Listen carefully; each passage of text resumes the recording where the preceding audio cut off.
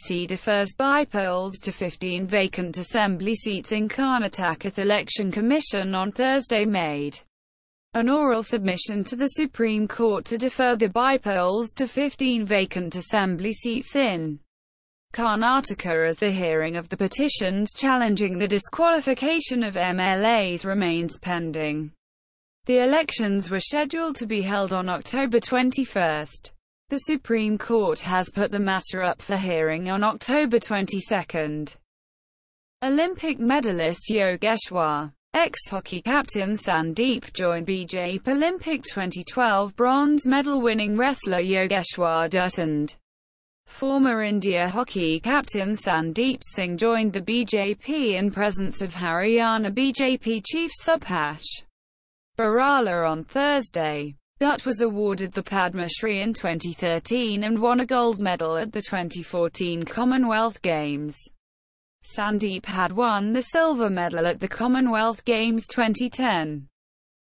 Take 650 mg paracetamol instead of 500 mg for dengue. Uttarakhand CM claiming there's no need to panic if someone has dengue fever. Uttarakhand CM Trivendra Singh Rawat stated, "If one takes a dose of 650 mg paracetamol in place of 500 mg and some rest, one can be cured." He added that 6 people had died of dengue in Uttarakhand in 2019, but none of the deaths occurred in government hospitals.